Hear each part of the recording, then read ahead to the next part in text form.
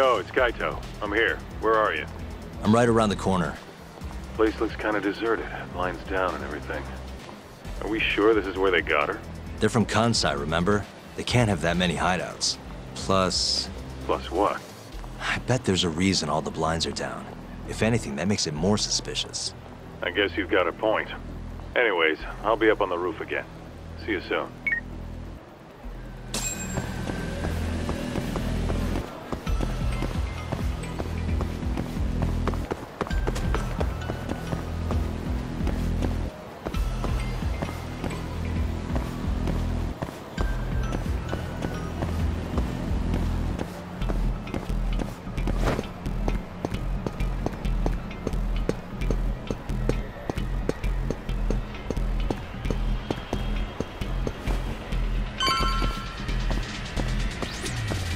Still can't get eyes on what's in there.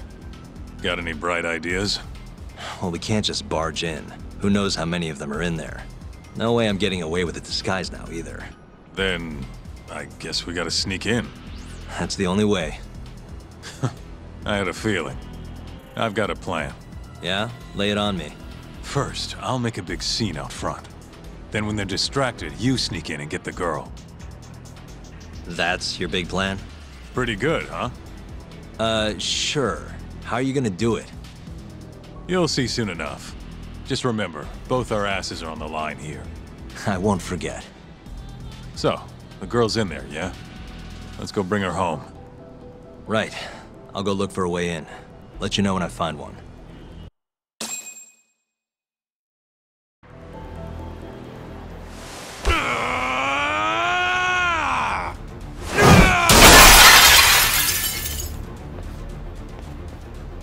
What the fuck? Hey! Where's that asshole Murase? Name's Kaito, ex-Matsugane.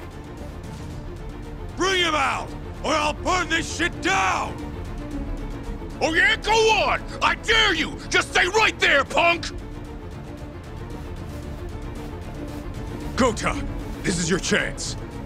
On it. Don't die, okay? You really stuck around? You should have bailed when you had the chance. You're pretty fucked now, dumbass! Who the fuck are you? I said I wanted Murase!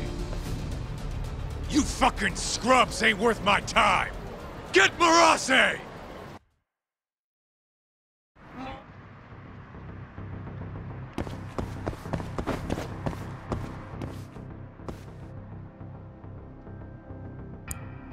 Almost there. Nice. Got it.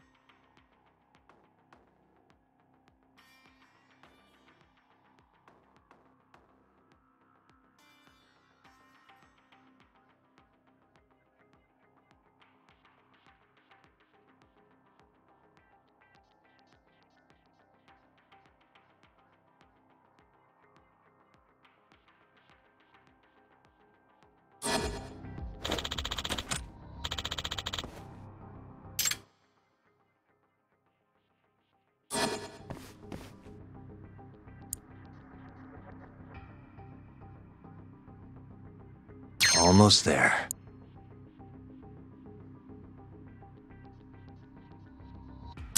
Perfect.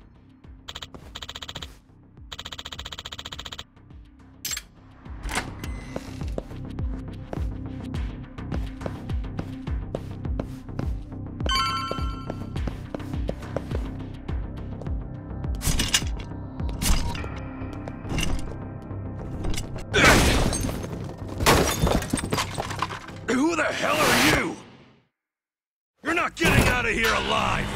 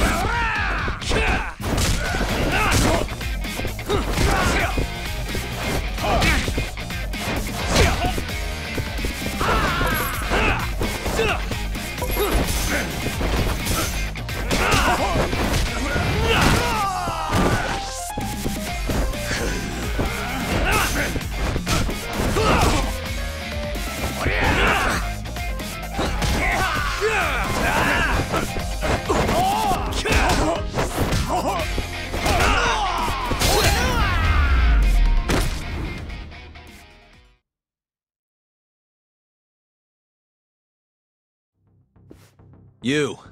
Where's the girl you took? I don't know nothing, honest. I'm new here. They don't tell me shit. Huh? Well, then you're useless to me.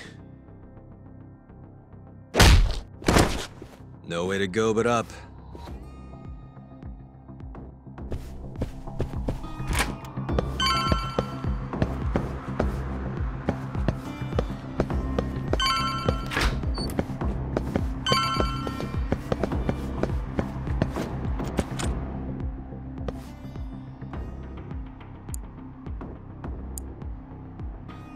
Nice. Almost there.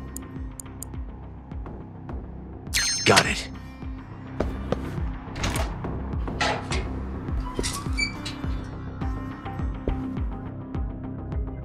Die!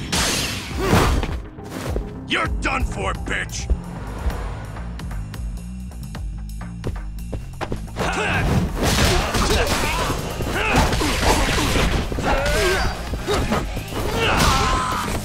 Saiya! Let's finish this!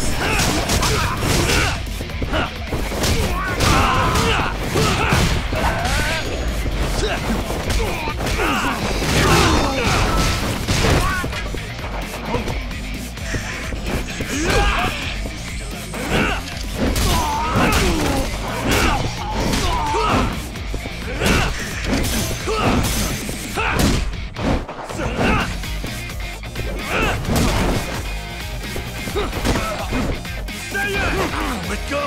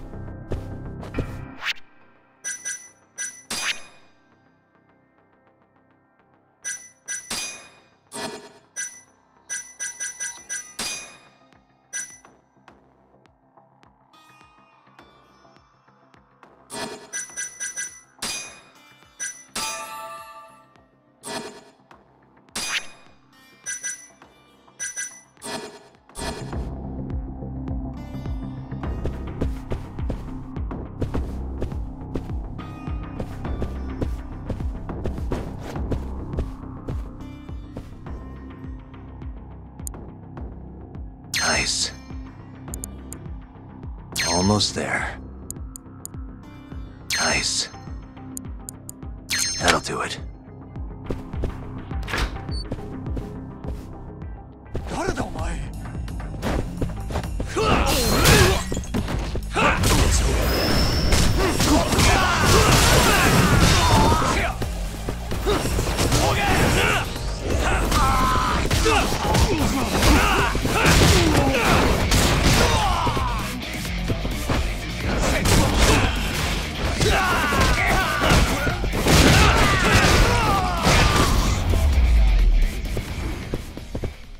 Really, guys?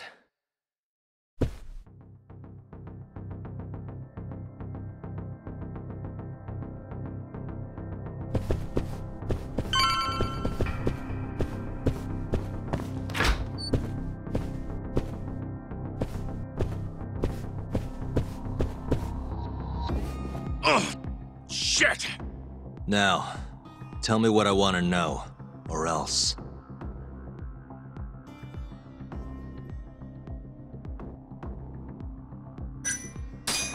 Where's the girl? She's up in the reception room.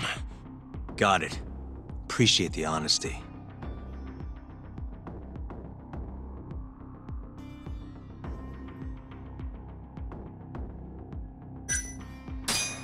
What's the code for the reception room? Like I tell you. I don't have time for your games. Understand? Now I'm gonna ask you again. What's the code to the reception room? 1370. Well, that wasn't so hard. Thanks.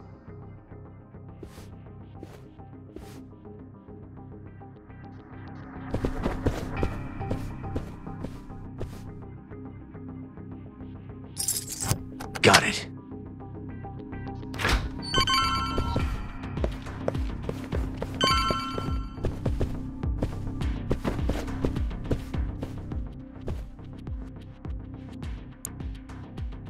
Almost there.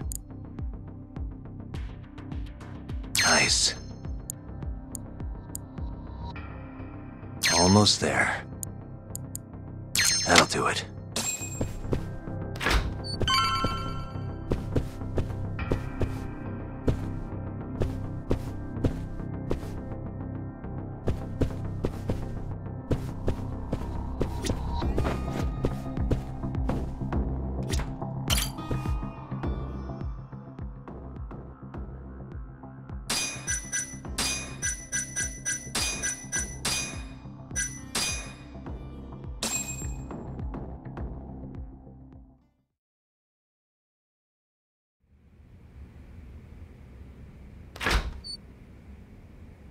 You're Seiya's sister, right?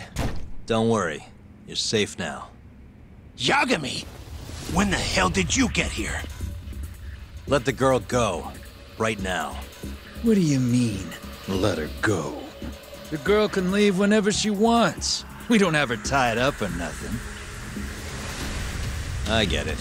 It's all fine if you aren't keeping her captive, right? Just have to make her stay here until the trial's over. You really thought this one through. But that's not gonna work. Huh? Confinement is a crime whether or not your captive is tied up, idiots. Shut your trap! You know, false imprisonment will get you between 3 months and 7 years. Maybe even longer if you hurt the victim. Guess you'll have to take a little dip in an acid bath then. No body, no crime. Intimidation too? Tack on another year. You piece of... Come on! Let's make sure this asshole never talks again!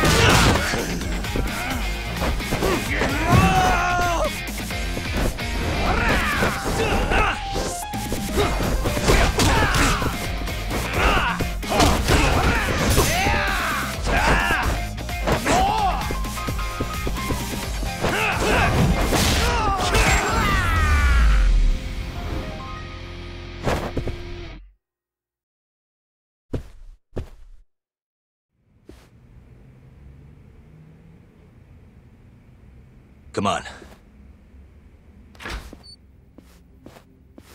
Not so fast, Yagami. Murase-san, hasn't this gone on long enough? You're only gonna make things worse for yourself. Hamura has an alibi. Someone else clearly killed Kume. There's no reason for you to keep Seiya from testifying.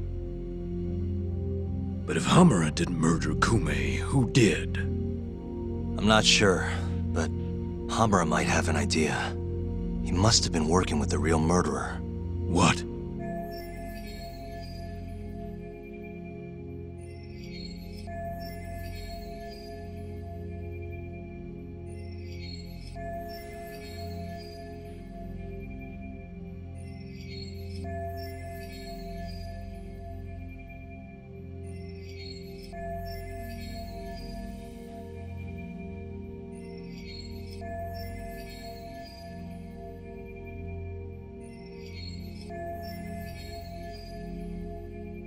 The night of the crime, Kume went into Amor and just disappeared, right? He didn't contact you. Nobody saw him. He didn't even show up on any security footage. The way I see it, Kume never left Amor. In other words, Hamura must have handed him over to the real murderer. While Hamura was at the sauna making an alibi for himself, someone else was murdering Kume and gouging his eyes out. It almost makes sense. If Hamura ends up behind bars, I'll never be able to prove that theory. So what? You want to let Hamura walk? Better that than threaten a girl to stop someone from testifying. Besides, I thought you were above shit like this. All right, just get out of here. You got guts for a detective. Huh. Thanks.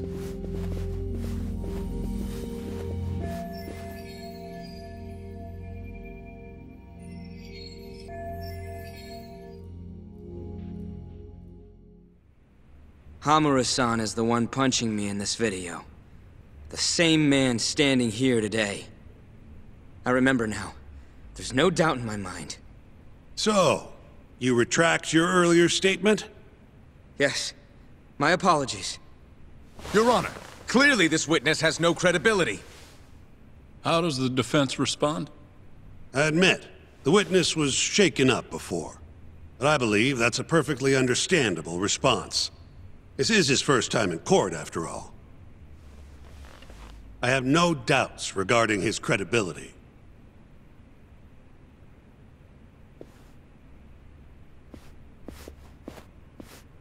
This Stardust establishment. It's a host club, yes? How long have you been employed there? About 2 years. For that short a time frame, you seem to have an awful lot of trouble with your customers. Huh? I'm not sure what you mean. Several of them have approached you in hopes of marriage, have they not? They come spending huge sums of cash, so you act like you're ready to seal the deal. You say whatever it takes to make them happy in the moment, but your story changes once things start to get real. 5 women have filed reports with the Consumer Affairs Bureau. And those are just the ones who have stepped forward. Can we really trust the words of such a manipulative man? With these character traits in mind, I sincerely doubt the credibility of the witness's testimony. And if the witness is indeed lying, the defendant's alibi is invalid. That is all. How does the defense respond? I'd like to continue on the topic of credibility.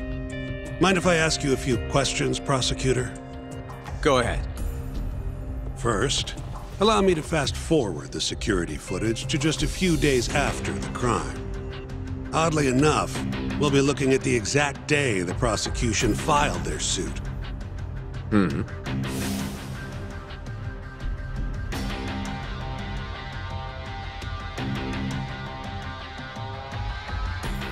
Isn't that you, prosecutor?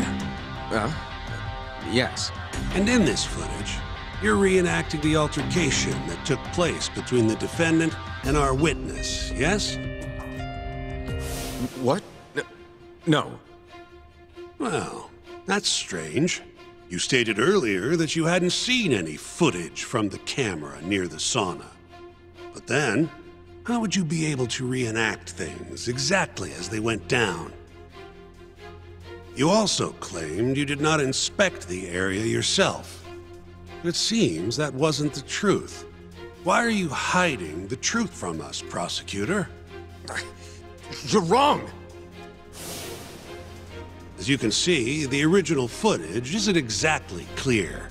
I would understand if you had denied that the defendant was the man who punched our witness. But instead, you claimed you hadn't seen the footage at all. If I had to guess, when you first saw the footage, you realized Hamura might have been the other man. At the very least, you couldn't rule out the possibility. So you lied, I would say. That's not true! Can we be sure that what you say is credible? You've already lied outright in a court of law. And unfortunately for you, there's only one person who thinks the defendant is guilty. And that's you, prosecutor.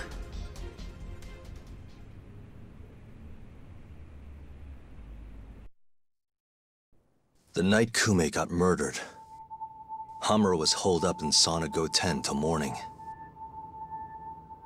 The footage from the security camera, Hamura's alibi, Seiya's testimony, it all lined up. With a story that airtight, there's no chance he could have killed Kume. We find the defendant, Kyohei Hamura, innocent. I will now clarify the reasoning behind this decision. Defendant, please be seated. The judge was right. Hamura definitely didn't kill Kume. But he had to have been involved. Meanwhile, the real killer is still out there, hiding in the shadows of Kamurocho. Murdering Yakuza, gouging their eyes out, retreating into his den. So, I've given him a name. The Mole. A lawyer's job is done once he proves the defendant innocent. But me? I'm not a lawyer. Not anymore. Meaning my search for the truth only ends when I say it does. My office might be small, but that doesn't mean I don't have a reputation to uphold. In other words, I'll do whatever it takes to bring Hamura and the Mole down.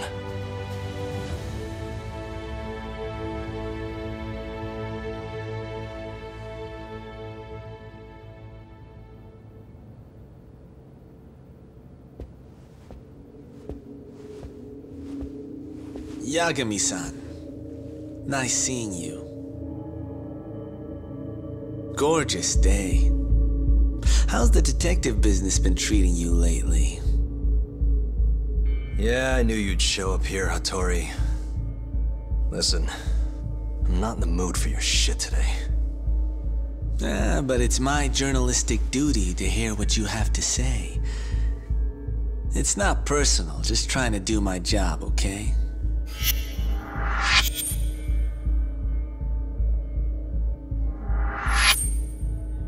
Well, I've already seen what your so-called job produces. Fraudulent lawyer lets a murderer walk. Helpless girl suffers the consequences. You and I both know. You're the only reason the girl died. You just had to go and set that killer free, didn't you? And the good people who raised her still suffer for it. You can't be coming back now. What would her poor family have to say to that, huh, Yagami-san? No need to worry about that. If you say so. See you around then.